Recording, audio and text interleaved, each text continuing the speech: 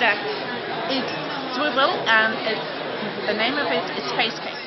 This is obviously made with Kinekt, Microsoft Kinekt. Yes, it is. Yeah, choose the items that you want, and then share them with your friends, and then what happens?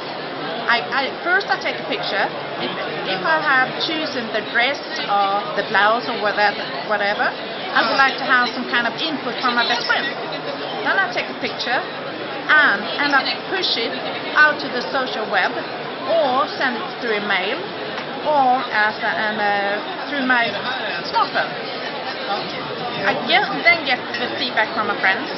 If I then choose to buy this one, I can also put an order directly through this website.